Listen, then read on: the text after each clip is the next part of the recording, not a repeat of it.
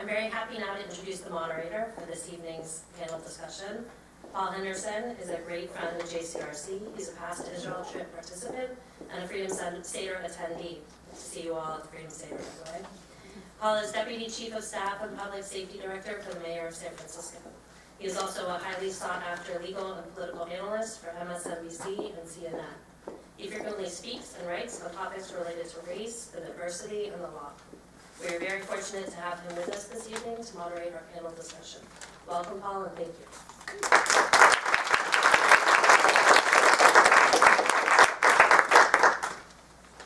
I always love the nice things people say about you when they're not under oath. So. Thank you for that. My name is Paul Henderson, and I love the contextual story that we all started off with, that you shared with Forum and Esther. So I wanted to make a revelation as we got started. I'm Black. I just didn't want anyone to be uncomfortable, and let's get it out of the way and let's talk about it because it shapes some of the conversations that I think we're going to be talking about today and right now and this evening. And I'm really excited that so many of you have come to spend your evening and your free time talking about something that I think is intimately important, not just for the city, but for the nation as well. And we're really at a flashpoint right now in talking about a lot of these issues. This is one of the topics that I lecture and write about, whether or not we are in a post-racial society. We have a Black president, we have a booming economy, we have a democratic political process. And what does that mean? Does that mean that we have evolved beyond slavery or beyond racism or beyond a lot of the issues that I think this country has struggled with in the past? And where are we now? Normally I speak for 2 to 4 hours. I think I'm down to 3.5 more minutes. So get ready to write fast. So all this stuff. You know, I'm from San Francisco, and I think it's really important to talk about San Francisco. I'm 4th generation from here. I grew up in the Two-Stone Estates here. It's Double Rock Project. But Two-Stone Estates sounds like such strength-based interests. I'm from the Two-Stone Estates. And I grew up out here and became a prosecutor. My mother was a public defender here in the city. And I talk about San Francisco so much because I think it's really important, and it provides such a snapshot and a realistic perspective about how communities of color are treated throughout the nation. And oftentimes you hear people and they talk about Black people, but it's beyond just Black people.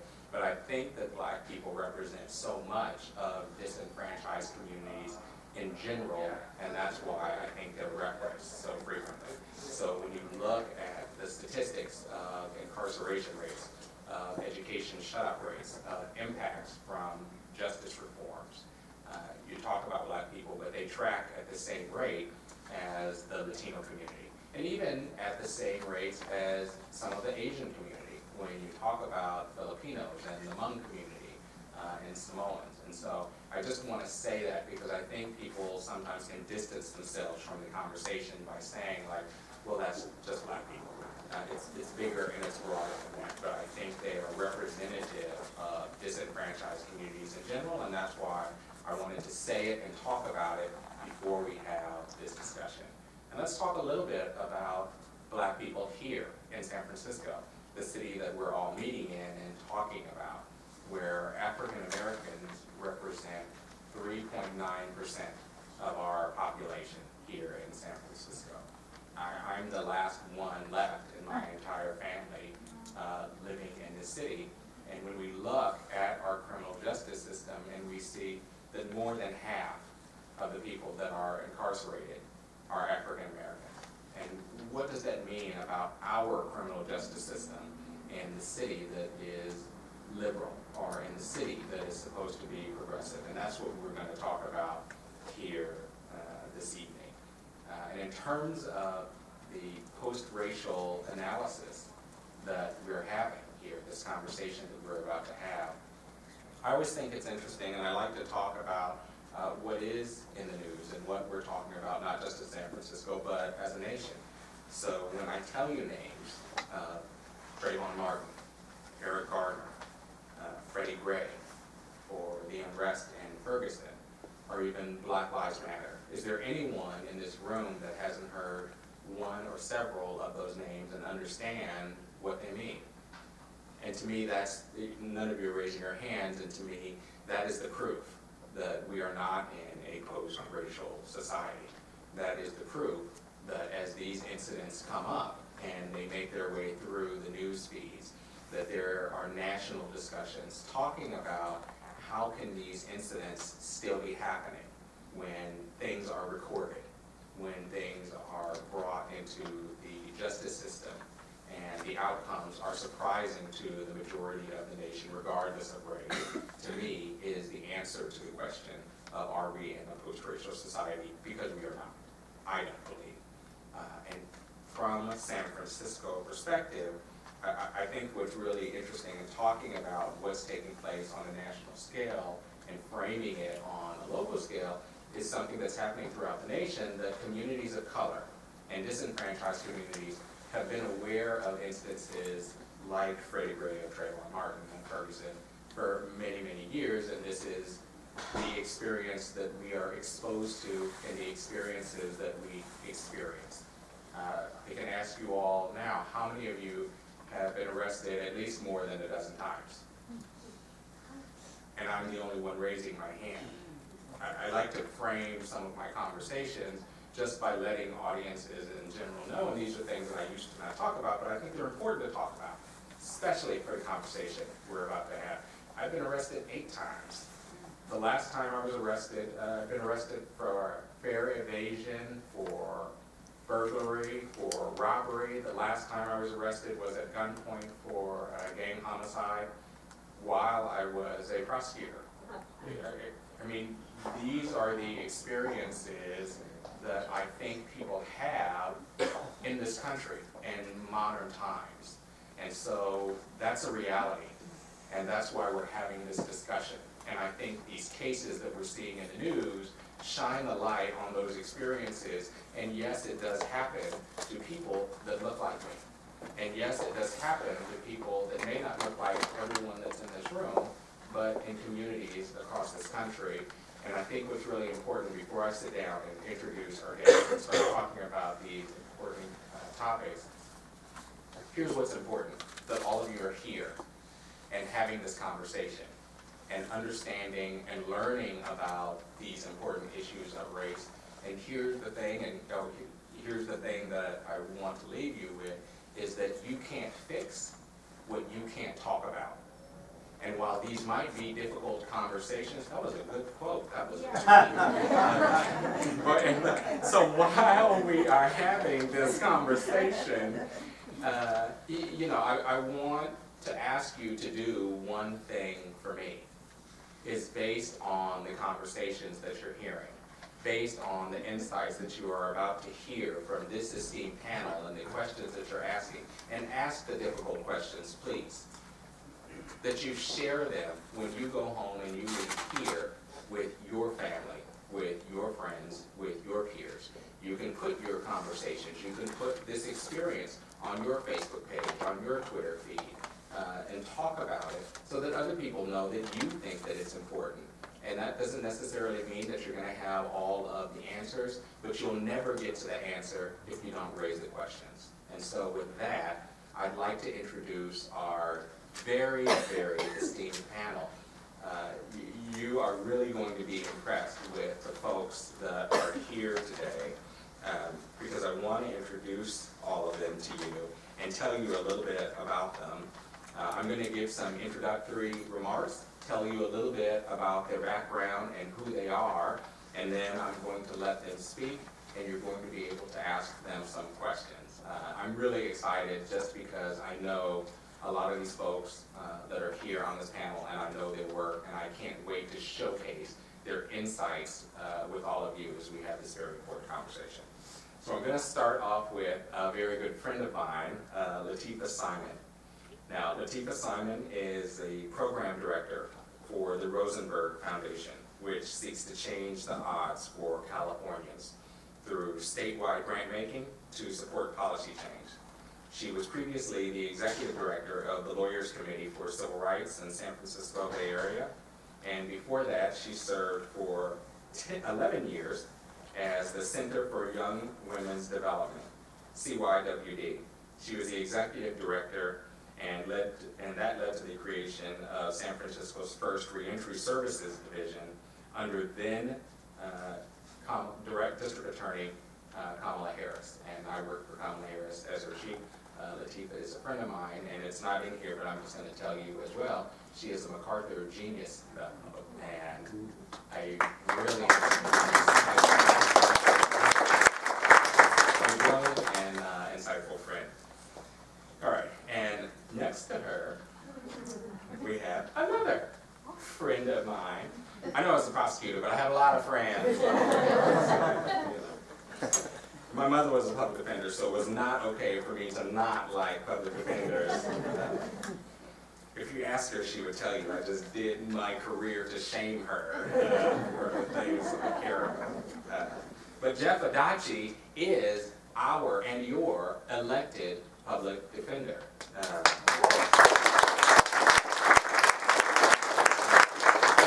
Just so you know, too, those of you that aren't from San Francisco, it is a rarity in and of itself. There aren't very many. How many are there, Jeff? Florida and Alaska, for some reason, and only San Francisco. Okay, so there you go. There are 3 elected public defenders, and one of them represents our city of San Francisco, and you have access to him tonight. That is a big deal because the political process changes a lot of the dynamic of this work. But Jeff has served as the elected public defender in the city and county of San Francisco since March of 2002 and has worked as a deputy public defender in San Francisco for 15 years. As the only elected public defender in the entire state, he oversees an office of 93 lawyers and 60 support staff. The office, with a budget of $30 million, represents more than 23,000 people each year who are charged with misdemeanor and felony offenses. He is also a filmmaker and recently made a film about race and the criminal justice system that I hope he'll talk with us about and tell us where we can go and see that and find that, entitled Racial Facial. Thank you. Let's welcome him.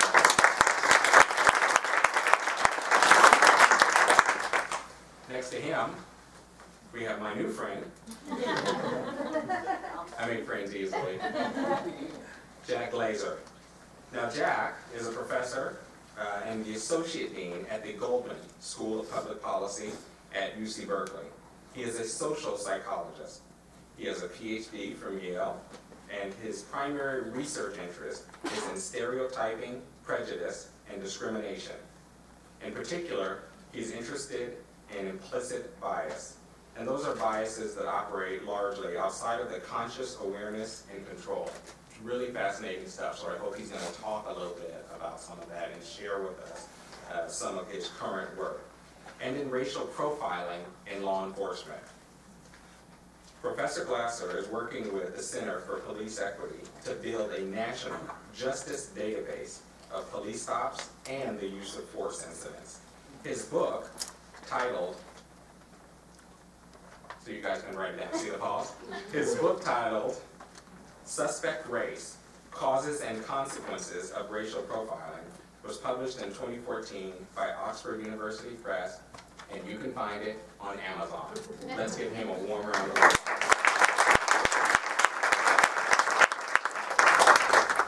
And at this point, I'd like to introduce my panel to talk for a few minutes, and you will be guided by my lovely assistant, who will time you and give your introductory remarks and talk a little bit about your background and what brought you here to the panel and what you want this audience to know. Without further ado, let me introduce our first presentation, Lateefah Simon. Great. I wanted the Yale PhD to go first. Can everyone hear me, or is it better with the microphone? Better with it. Excellent. I'm actually not going to speak too long because I am, is it on? I'm really excited to hear, it's on, right? Yeah. I'm really excited to hear from public defender Adachi, and I really want to purchase this book tonight. Like Paul, I'm from San Francisco and was born and raised here. And in preparation for this panel, we were asked to address a number of questions, like 10. And I don't think that time allows, so I wanted to tell a story and hopefully provide some nuance. One of my dearest friends, who's also a colleague of Jeff's, is Alicia Garza. And Alicia has a Jewish father, was raised in Marin. And the day after the verdict came in, the death of Trayvon Martin, based on that jury and his murderer was set free, Alicia wrote a letter on Facebook to Black people. And you could friend her or go on the Black Lives Matter website and read that letter. It was all love and encouraging folks of the diaspora to look at ourselves and to ourselves, because we were not and we will not and we may never get the authenticity of love from this structure, seeing as to how we came here. But she asked us as a young activist, she's just made 35, to look ourselves in the face, put mirrors to our children, and to urge us to see ourselves, our flesh, our blood, our bones as mattering in this place. And then Patrice Colliers, a young, amazing queer woman, slapped a hashtag on it. But see, the movement for Black Lives has been intrinsic since 1619, and some would say before. The survival mechanism that we've had to just be here, to survive, knowing that we weren't supposed to survive, the terror, or the racial terror. And so, the question that was posed to me to talk about as still an organizer and an activist in this moment, the significance of the Black Lives Matter movement being launched here in the Bay Area, I want to push back on that and say this movement came so much. This is a movement of hundreds and hundreds of years. The difference in this moment is that young people who are queer, who are white allies, who are Jewish allies, who are Asian for allies. There's an organization in San Francisco called Asians for Black Lives. Like, people understand if in fact freedom can actually be tangible, that the least among us must be free. And so if my life and my children's life doesn't matter in the face of criminal justice, no one else does, right? Like, we can't get to a moment of peace and space if the folks who are brought here in chains don't see justice. And so that letter, where she encouraged us to come together unapologetically Black, unapologetically African, and disrupt, not only disrupt spaces, but for us to also think about getting rid of respectability politics and how we engage in the conversations of race. It's not okay anymore just to get in our Sunday best and march. Maybe we do have to take over a bridge, as they did in Selma, right? Like, maybe we do have to stop business as usual, because as long as Black bodies continue to hit the floor, the cement, we can't live in peace. I want to be clear, especially to folks who are new to some of these conversations about police violence and the impunity of it. I was growing up here in San Francisco, one of the most revolutionary and liberal spaces. We are all children of the 1968 student strike at San Francisco State that created ethnic studies. But as a 39-year-old woman hanging out with friends as a teenager, we knew that if we saw the police in the Fillmore and they stopped us, whether we were walking or driving, someone was going to get hurt, regardless of what we were doing. That is what we grew up with. That's what my grandmother grew up with, right? From Malvern, Arkansas. So many of us share these stories, but racialized terror still lives so deeply within the context of young Black lives. As I finished the story, when I began working in the criminal justice system, as an employee. I was in the criminal justice system, juvenile justice system as a young person here. In San Francisco, I stole clothes, and thank God for Jeff and Patty Lee. I made it out. I'm a good citizen, but I was poor, right? So, young children, like the street children in Brazil, they do what they need to do to survive. They make the best of what they have. But when you go up into juvenile hall, and you go into 850 Bryant, I think it was Patty Lee, who's the head of the juvenile division for the public defender's office. She called me when she learned I got the job, and she said, like juvenile hall, 850 Bryant is the blackest space in San Francisco. We still live in a city where we jail young black kids for fighting in school. We put them in concrete cages. We don't do that unilaterally for white children. We don't. Patty also told me when I was doing organizing with young women, the judge, no matter what the race or space, the implicit bias lies so deeply within them, they not only look at the child, they look at who is in back of them. We don't jail children who are not black and brown and poor for acting out. We don't push kids out of preschool for stealing Skittles unless they're black or brown or poor. In the city, we have so far to go. The Chronicle 3 years ago placed an article called Thanks But No Thanks. And it was about folks coming into schools and interviewing for kindergarten and looking at black and brown faces and leaving out and saying thanks but no thanks. In the diaspora of San Francisco, we have less white children in our public school system than any other public school system with an equal population in the nation. The racism in this city is extremely visceral. So I'll finish my story there. It's so beautiful to be able to share it with you all. Thank you.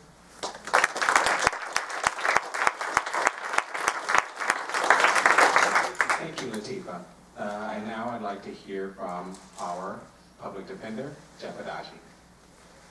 Thank you very much, Paul. That was beautiful and inspirational. It's great to be here tonight. I feel like I'm on Oprah or Dr. Phil or something. It's a great space. I didn't know this space existed. Yeah. And all of you being here tonight because you care. This is an issue that means something to you. And all of you who come from the Jewish faith, the tradition and history, you understand institutional racism. You understand how an entire race could be annihilated. And you understand genocide. And when you look at the history of this country, and there's really 2 points I want to make, is that race has always been a part of the law from the very beginning. Right? We had laws that justified slavery, that said that only, for the most part, white males had rights.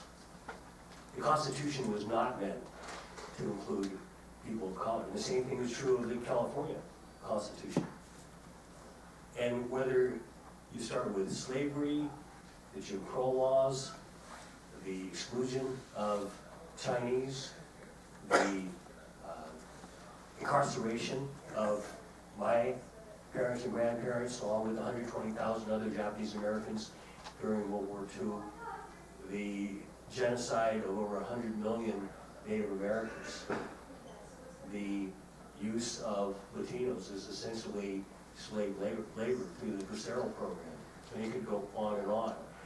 And I think, while you don't want to dwell only in the pain and the death and the sadness and the negative, that it is that history of struggle that in a very unique way has united people, not only now, but from the beginning of time, to work together to effectuate social change. But again, as Paul said, the first realization has to be that race is a reality of our lives, even in a progressive city like San Francisco.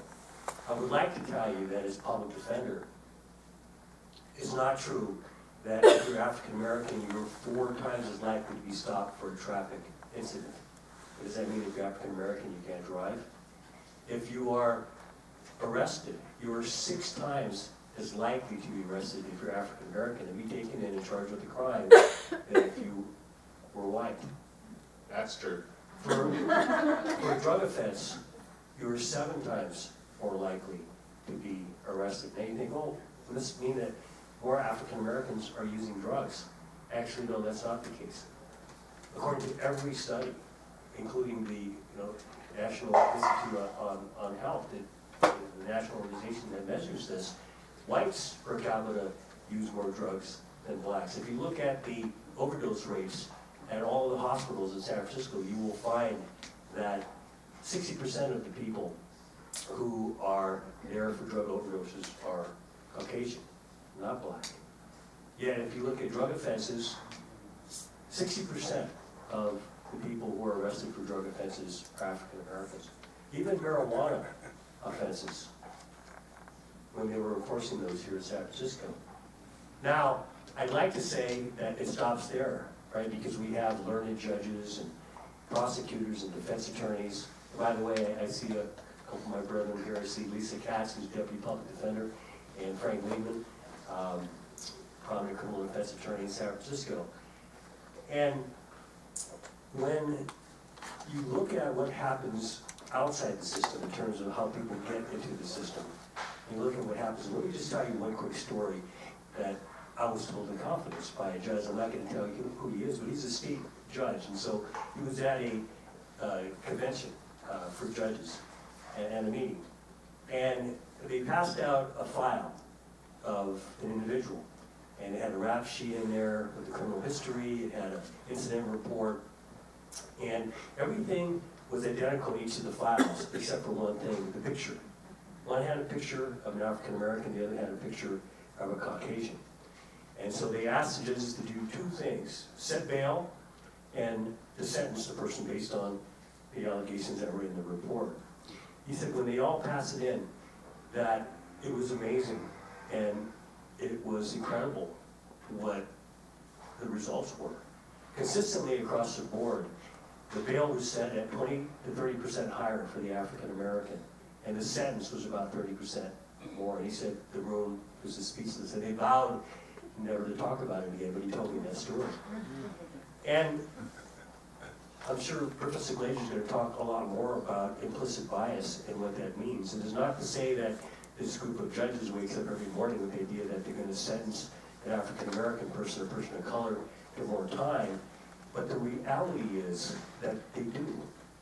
And while that is terribly depressing and awful and horrible that that happens, that's the starting point, that we have to recognize that that's the reason why we have 1 million African Americans in prison. Do you know, in the whole time that we had slavery in this country, there were about 450,000 slaves. Yet today we have 1 million.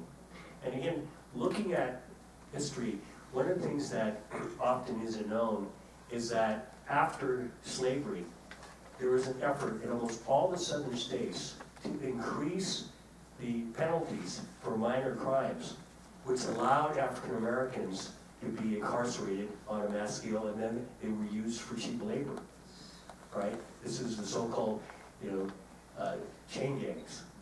And if you look at the Jim Crow laws, these were laws that were enforced and that people did time.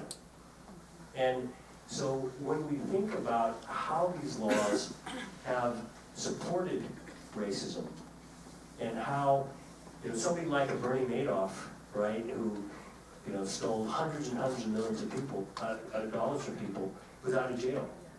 Yet, if you're in this country and charged with a crime and your bail is $500 and you can't afford it, you will be in jail to the pendency of their trial. So there are structural problems within the system like that that we can identify and talk about. But again, 2 things: we got to remember we have that tradition of racism in this country, and secondly, it's manifesting itself every day in the criminal justice system.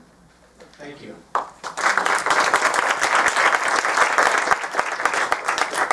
Professor Glaser, the floor is yours. Thank you. Okay.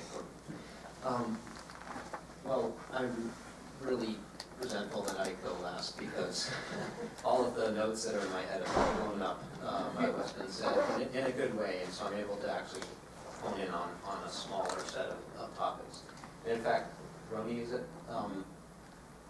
I was checking off items in my head as you were going because I wasn't going to talk about Purim in particular, but I was going to talk about the high rates of incarceration in the United States of African Americans, and then to hear about the particular statistics and the stories around law enforcement experiences of people of color in the U.S., which is something that I study, but in a fairly intellectual way. Brought it all around, and it reminded me that the other day I was on a panel with Congresswoman Barbara Lee and on racial profiling, and she was talking about her own experiences, and in fact, striking experiences for a sitting congresswoman who at the airport is sometimes told by other travelers that she might be in the wrong line if she's in the express line. Just spontaneously volunteering that information to her because she looks like she's in the wrong place.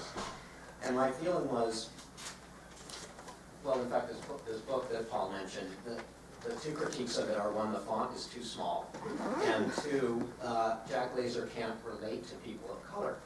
And I completely cop to that. I don't try to understand fully what that experience is. And yet, as an academic and a researcher, the statistics are heartbreaking. And so that's my comfort zone, looking at graphs and numbers and crunching numbers. The statistic that the Bureau of Justice Statistics calculated that 32% of black men born in 2003 should expect to be incarcerated at some point in their lives. That's devastating. With all of the collateral effects that result from incarceration, loss of employment, loss of future employment opportunities, loss of finances, voter disenfranchisement, all of these things, health effects, the disruption of their families and their communities. That number is absolutely untenable.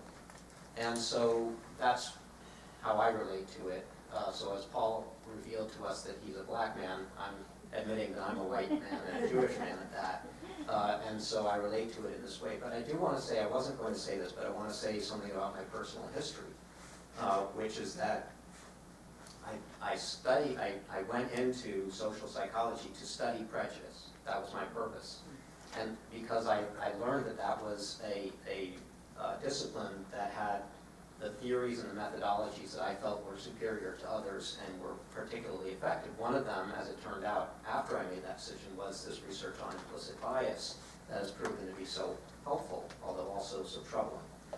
The reason I wanted to study prejudice was because my father, the rabbi, was a civil rights leader, and my mother was a Holocaust survivor. And those two things, and my father, by the way, was inspired to pursue the rabbinate by a black Baptist minister from San Francisco named Howard Thurman.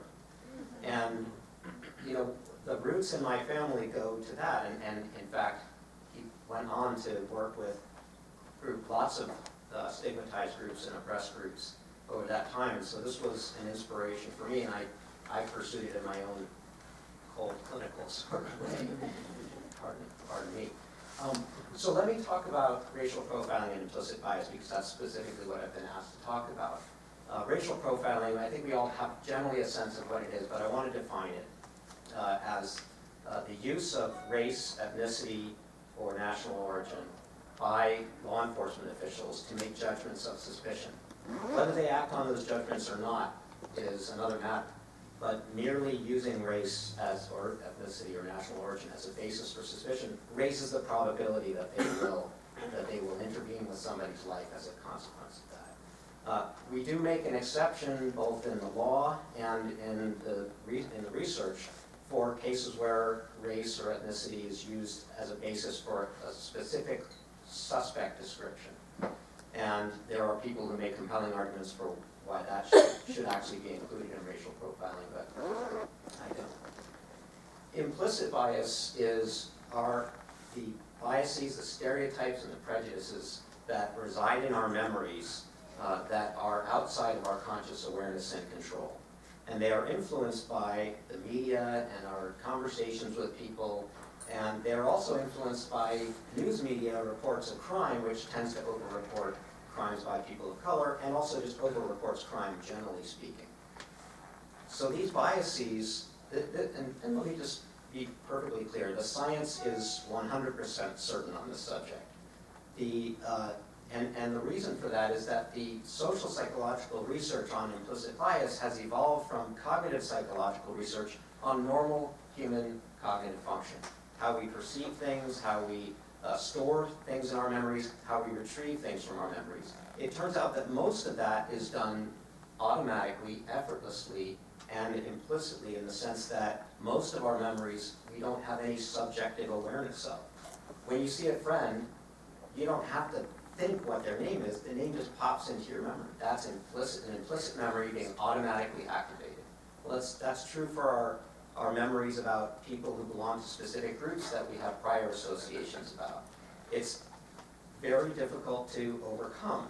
And so my main message is that now that I've been studying this mostly in the realm of policing, is that we know from social psychology that stereotypes and other kinds of biases are most influential when people are making decisions under uncertainty and in conditions of ambiguity. And that's when our minds fill in the gaps by giving us these shortcuts to figure out. And when we're interacting with other people, we never have complete, we actually rarely have very good information at all about what's really going on in their minds, what they're planning to do, what their motives are, what's going to happen next. And so we're trying to make inferences about that, and we make those inferences based on theories that we have, implicit theories that we have about what people like that are like. Men or women, people of color, white people, Jews, Catholics, Muslims.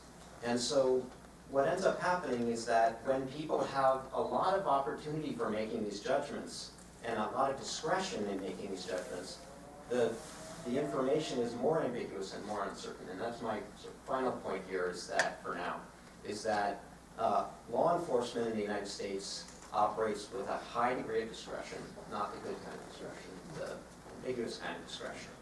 And police officers can stop pretty much anybody they want to.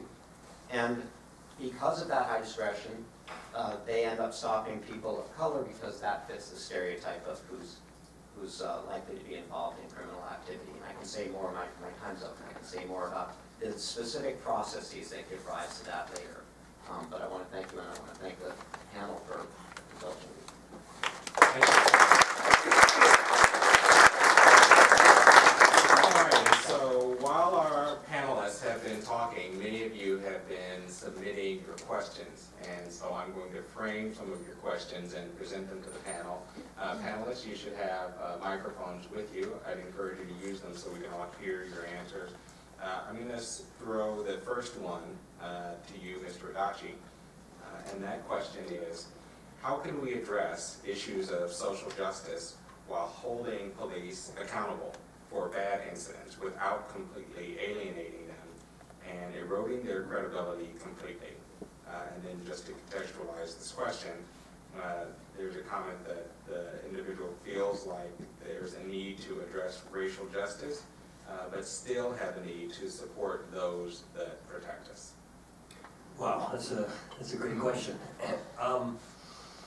I'm, probably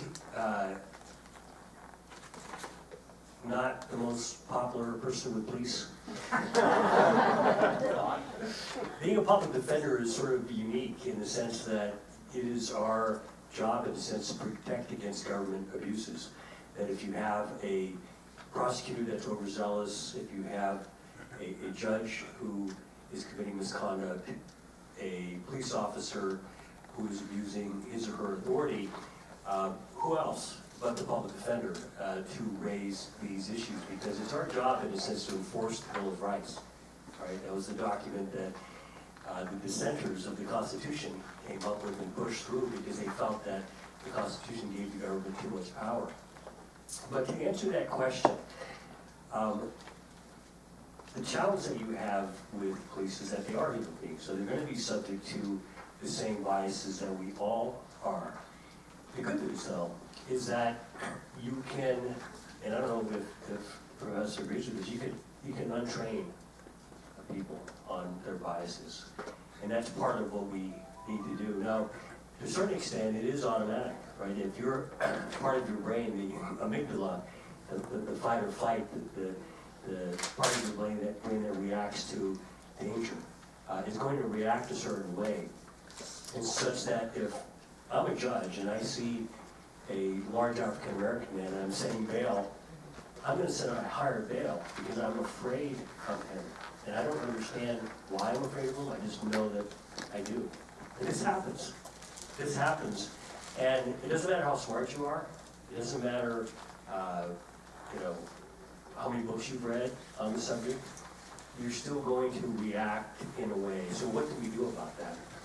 What the, at least some of the studies that I've seen around neuroscience shows is that, at least as far as implicit bias is concerned, that if you are made aware of it, that there is a self-correction factor. And in the example I gave you about the judges setting bail, they did another study where judges were asked to sentence individuals, and they then told the judges not only about the disparity, but they told the judges that there was a monitor in court that was keeping track of the dispositions, and they found that magically there was a self-correction factor that occurred. Why?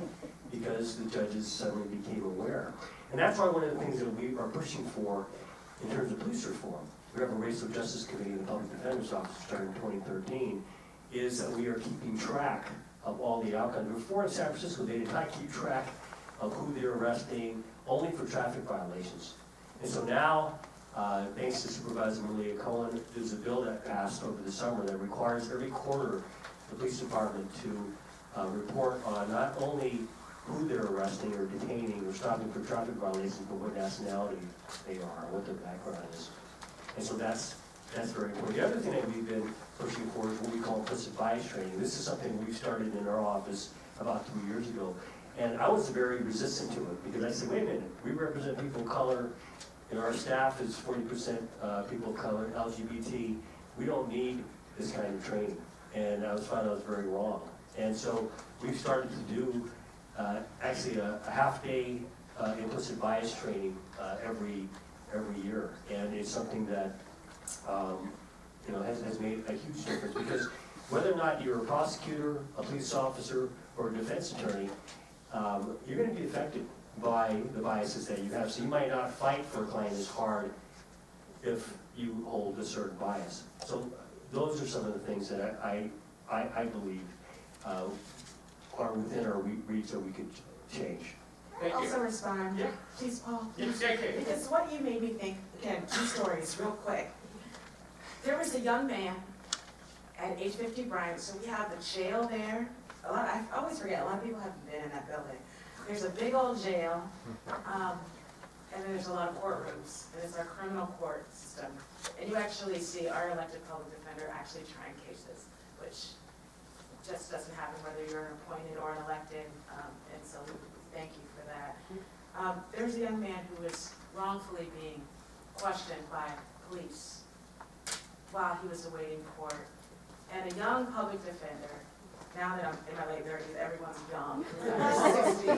So I was a young organizer, everybody over 30 was old. And it was one of Jeff's PDs, Jamie, to listen. And you talk about how we confront these deep systems. It is individual and structural. She got in the face of these police, and if you Google tonight her name, you'll see her taking an arrest for defending this young man's right not to be bulldozed by police while he was moving through his own legal processes. So individuals, how we step in, regardless if you're an attorney or if you're an individual seeing racism. The second story I want to tell is, again, growing up in San Francisco, we live in a dynamic, beautiful, very diverse city. I have a good friend, white girl from Lakeview. She became a cop. We had this conversation about 6 months ago. We are no longer friends because what she told me, and again, the police department continues to get grants from DOJ around broken windows theories, right? Around those kind of interventions. So what that means on a daily basis, and Hunter's point, we have police officers, and how many unsolved murders and rapes do we have in San Francisco, and home invasion robberies? Well, we have police officers putting bikes up against walls, waiting for poor people to take them, right? We call it these by bus, right? They do it with crack cocaine, they do it with bikes. And she told me about an arrest, a double arrest that day. It was a Latino woman who told her son, get on that bike. They were carrying groceries. The bike had a basket. Get on that bike. 2 people were arrested that day. that little boy who was 11 years old and his mother was undocumented, okay? So, like, right now, in this moment, right, when we talk about implicit, but there's also explicit bias in how we procure funds to police our communities, like, you can't tell me that any way justice was served that day. In no ways, right? And so, really, in our police department and police departments all over, this is not Mississippi, but many of the ways in which the men and women in blue patrol our streets, they have some of the same methodologies about, again, who is not worthy of their own human rights, right? That mother who told that child to get on that bike to go home, we spent a lot of money incarcerating that child and that mother. We have to challenge folks like Greg, who's a good dude, but to push and think differently, how he hires, how he trains, and our police commission to continue to fire cops who do work that is unjust and that doesn't follow our Constitution. All right, can I just weigh in for just a minute? Because both of you said things that are very poignant and pertinent to the science. Jeff, on your end, you know, one thing we don't know how to do right now is to untrain implicit bias. So most of the training is focused on raising people's awareness of the potential for it to affect them. But just as implicit bias is a normal form of human cognition, we can't just make it go away. It's more of a generational prospect to change the environment so that people are not relearning the same biases over and over. But you also pointed out that when people expect to be held accountable or to have their judgments held to account, they're less likely to make biased judgments. And that's something that's borne out in across a lot of different kinds of studies and a lot of different situations. And I'll just leave it at that. You can leave it at that, but that leads us into our next question. I just want to add that in terms of addressing that accountability, I think one of the things that's really important is having an inclusionary agenda across the board beyond just the public defender, right? So it's not just the public defender that is holding bad behavior or questionable behavior. We have to do a better job of having an inclusionary agenda for prosecutors that review those police reports and make decisions about what gets charged and how things go through the criminal justice system. And then ultimately, on the bench. We have to have a bench, in my opinion, obviously, that reflects the community in which it is designed to serve in terms of evaluating and making conscious decisions about those things as well. But this leads us into our next question, and you raised the issue just a moment ago, Jack. I'm going to ask you guys to limit your responses to 2 minutes so we can get through some of these questions that people want to have answered. And this question is for you. I think you brought us there in closing of the last question. Assuming that implicit bias is inevitable at this point or factually existing, what policies and procedures are necessary to mitigate the effects of implicit bias in the criminal justice system, in your opinion, in 2 minutes? Solve it. That's a great question, and the main distinction I want to make on that topic is that, as I mentioned, we can't de-bias people with implicit biases, and that's not for lack of effort. There are laboratories around the world trying to figure out how to do that right now, and the evidence is quite clear that we can't do it in a meaningful, lasting way, and that's because it's normal cognition, but we also go right back into the old environment and we get retrained on what the biases are. So we can't do that, but what we can do is try to mitigate the impact of the biases on the decisions, and that comes through increasing accountability, and it comes through reducing discretion.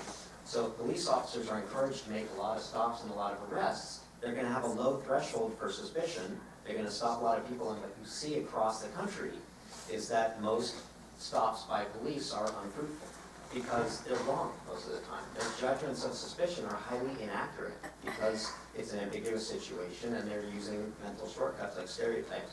If you reduce the number of stops that they make, their yield rates go up. They find more contraband and more weapons, and the racial disparities go down. And there are a couple of very compelling case studies where that really is overwhelmingly the case. And the general tendency is you get sort of a triple win, where police are acting more efficiently, fewer people are getting interfered with in their daily lives, and the racial disparities are reduced. And the overall contribution to those horrific statistics of high rates of incarceration for people of color are also mitigated. Thank you. There's a lot more of it. No. 2 minutes, you did it, great. We're gonna get through these questions. People are like, I wrote these questions, I want the answer. You are all going to solve racial disparities tonight. I'm gonna help. All right, Lateefah, this is a question for you. What can we do as ordinary citizens to advocate for racial justice in our criminal justice system? In less than 2 minutes, tell us. I'm going to do 45 seconds. Okay. There's a young brother named Raj Jadadev. You know Raj. He is a South Asian brother from San Jose, and his new work is to radicalize and popularize how we think about jury service. And I have tried to get every single jury. We actually have to figure out, and he's a young revolutionary, he's doing criminal justice reform, but I think he's got it. They do participatory defense work in his organization. They tell these Freudian stories to the jury about the full person who does need some accountability in their lives, but don't we all? But one of the things he wants to do in communities is organize and tell the stories of why we need to be in that process. And it is not enough that we have finals or that we are poor, but to take time out and be a part of the jury process. And for folks, for the brilliant defendants who say, you know what, we're going to take this to trial. He wants to push and also press young defendants to have their real day in court and to stop pleading out. So there's many different ways we can do it, but serve on juries and also call out racism as we see it. And the way in which you do it is when you go into court, you can actually go into one of the courtrooms and actually watch on your day off. It'll be very fun and depressing to see pregnant women in chains, right, for drug offenses in this city. But to see it, you have to see it, you have to touch it, because the fact is MSNBC and CNN, they're not going to give you that context until you see folks still in the most progressive city on the West Coast locked in metal cages for nonviolent crimes with defense attorneys who have 200 cases and are giving their best. And a system that they can't get into a CSU, but there's a bed waiting for them. We figured that out. No matter what you do, if you commit a crime or if you are arrested and not charged or can't pay bail, but you're sitting up in jail, there's a bed for you. And I think we have to see it and feel it to be able to have the rage that is visceral and intellectual to be able to move. All right. For our final question, and then I'm going to have comments from all of the panelists, and this one is for you, Mr. Adachi. According to the San Francisco Chronicle, there are only 250 African-American high school seniors in San Francisco, with the presumption that there are more that have dropped out of high school, and those are the only ones that are active and in school at this time. And at the same time, as a juvenile public defender, this question comes from an individual that has indicated that at least 75% of their clients were African American. How can we address this disparity? In 2 minutes. That question is very much on point, because if you look at San Francisco in particular, we do have a segregated school system here in San Francisco. If you look at the rates of children of color versus white children in private school versus public schools, I mean, you might as well have segregated schools. In terms of education, if we don't provide a quality education, we know what the outcome is. The outcome is that you're going to either be, not always, but often, a victim or a perpetrator of crime. That if you look at educational failure and who fills our prison, there's a direct correlation there. Now, it's not to say that you're going to be defined by your community. Obviously, that's not the case. I mean, Lateefah Simon, I mean, everything that she's achieved, and she's running for elected office, she's running for Parkwood, and I couldn't say that he could. And Paul is running to be a judge. And we have how many African-American judges on the bench in San Francisco? Is it 5? 4. 4. See? And so, With 83% of people of color coming through this Right. program. But right. And so it's like one of those, what's wrong with this picture? But I do think that, we have to reprioritize where we're spending our resources. And that if you look at California in the last 10 years, we built 9 prisons and 1 public university. And that's why it's so expensive to go to school. We're spending more money on corrections, on incarcerating people than we are on higher education. But I really feel that the battleground for this is the schools. Paul mentioned that I made a film called Racial Facial. It's only an 8-minute film that covers the history of racism in the U.S. It's 450 images and videos we put in this one film. And so I made this with the idea of going into the schools where these incidents are occurring. You might have heard there was an incident where they had 6 girls who had the N-word across their chest. In Lowell, Black History Month, there was an incident where they had a sign of prominent African Americans that said gang. At SI, there was a wig-up party where white students were dressed up as stereotypic blacks. So this kind of thing is happening in our public schools, and this is part of what I think we need to do is to get these messages out there, and get the science out there too. It's interesting. Thank you. Jack, I'm going to start with you in terms of our closing remarks, and I'm going to give you 1 minute to solve these complicated questions. But I want to ask you, and I'll start with you, if you could wave a magic wand, what singular policy change would you make, either locally or at a state level or even at a federal level, to reform our criminal justice system? I feel trapped as a public policy professor. I should have a ready answer for this. There's no one single. I would like to see. Let me help you frame it. Which policy do you think would have the most impact if we were able to focus on the top priority? So this might sound strange coming from someone who studies implicit bias and sort of made a career of that, but I don't think implicit bias is the problem. The problems, and this is what I was going to refer to earlier that Lateefah brought up, the problems are structural. And they are baked into the structure of our society, and they exist in the utter inequality of opportunity. And it becomes a vicious cycle, so they get manifested in policing through implicit bias, and through explicit bias, and through bad deployment decisions about, concentrating officers in certain neighborhoods. They get manifested in that way, but the cycle perpetuates because as the inequities persist, the ability to transcend them is not there, and the biases get perpetuated. And you can see I've done some research showing mathematically how this happens. If police focus their resources on certain groups, those groups will be incarcerated at higher rates. And then they'll point to the statistics and say, look who's committing the crime. And so, I think to the extent that we can break that cycle, this is really pie in the sky, but providing the kinds of resources and putting more investment into education and into incarceration, those are the kinds of things. The other one little thing I would say is we need to change the jurisprudence on policing, because currently the benefit of the doubt goes to law enforcement, and the Supreme Court has essentially said they don't care what the actual motivations of a police officer are, as long as they can point to a valid legal pretext for a stop. And in that environment, you're going to see this continue to proliferate. So that would be my one major policy change. That's a very good point. Very good point. Thank you.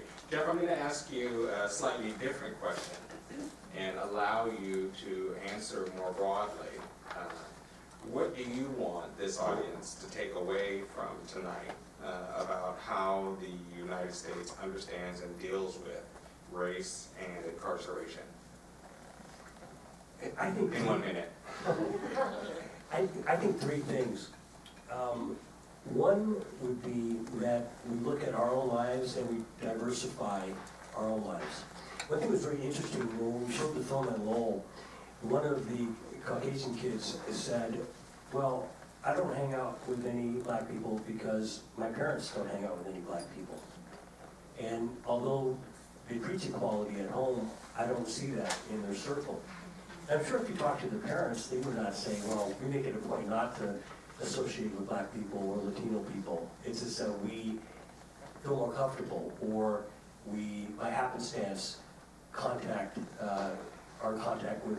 white people rather than black people.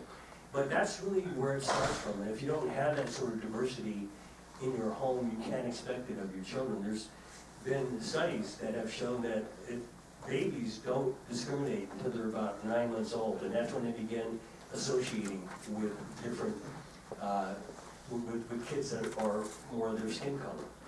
And so that's one thing to keep in mind. I think the second thing is to talk about it, to talk about it in forums like this, but talk about it amongst your friends. One thing we have to train our lawyers now to do is talk about it during jury selection. And jurors are bringing it up.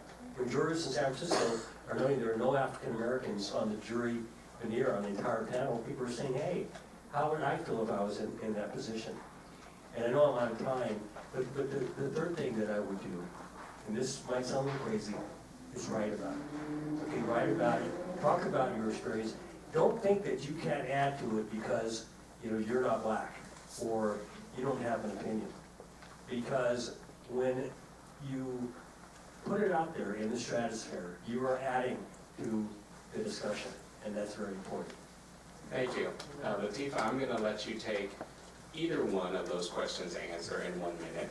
Either what singular policy do you think is most important to focus on to addressing these disparities that exist, or the single thought or feeling that you want this audience to walk away with from tonight's conversation and discussion?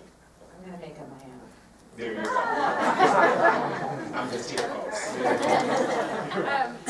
As I was sitting here listening to my comrades on the panel, I was thinking about, again, growing up in this great city and, going to Lateefah Elementary and Presidio Middle School in George Washington, and having this very, very, very complex diasporic experience of who I spent time with.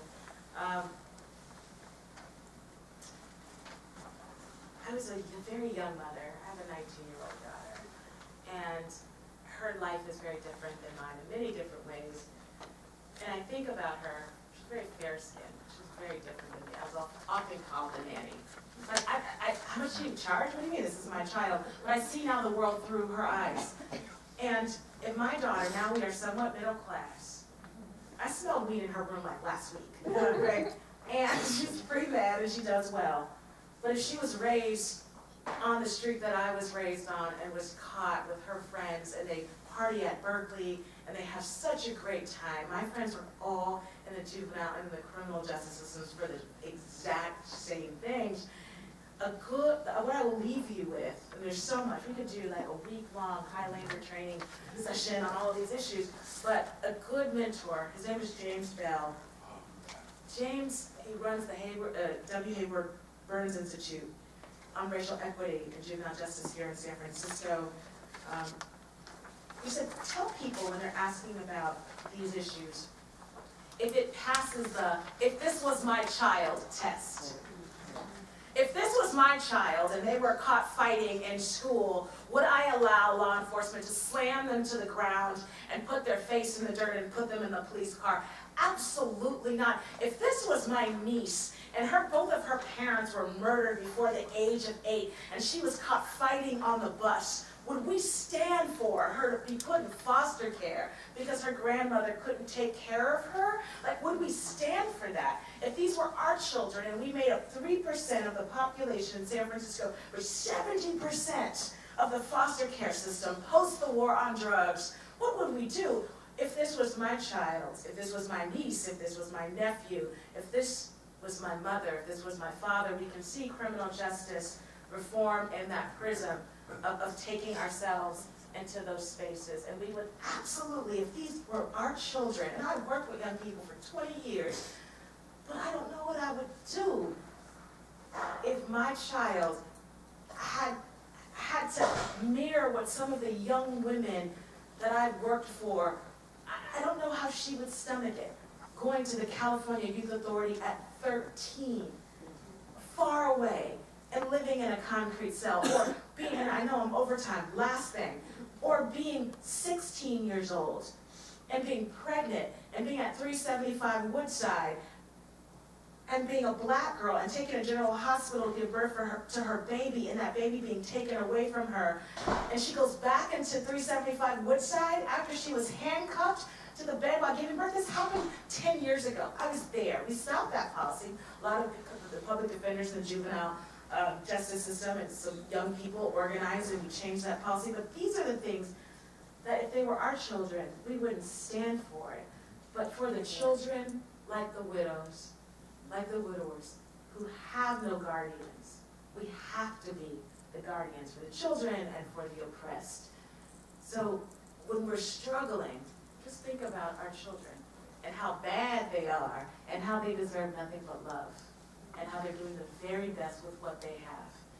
Let's create a new justice system that is really about redemption and transformation so that when people come home, there is truly a beloved community for them to come home to.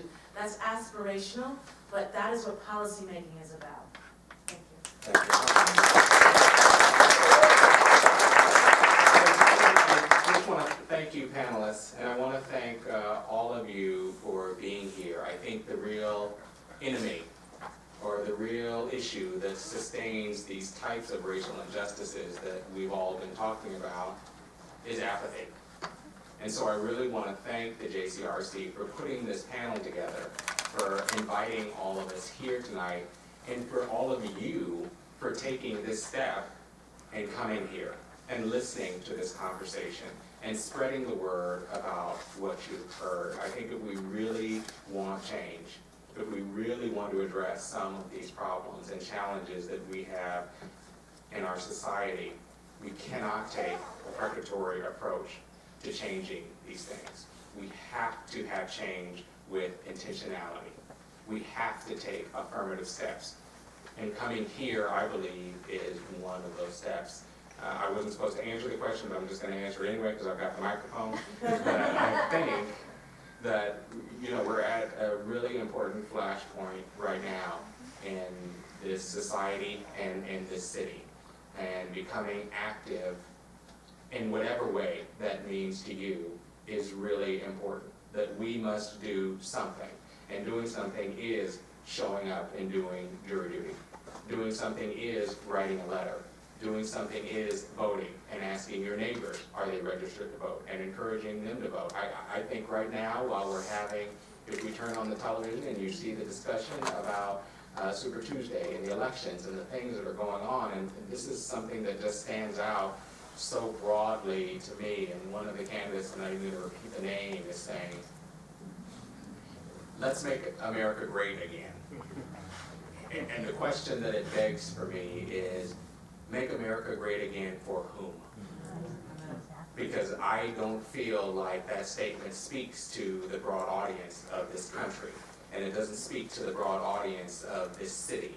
And it doesn't speak to the values that I think that we as a country represent. And the only way that that is going to change is if we don't sit on the sidelines and watch it unfold and watch these things and hear these stories and hope it gets better without working individually with intentionality and sending our dollars or sending our votes or sending our thoughts or sending our concerns to elected officials and to neighbors and to peers to make a change. And so that's what I want to leave you with. I welcome you and I thank you all for being here and paying attention, and I thank our panel for sharing these wise insights.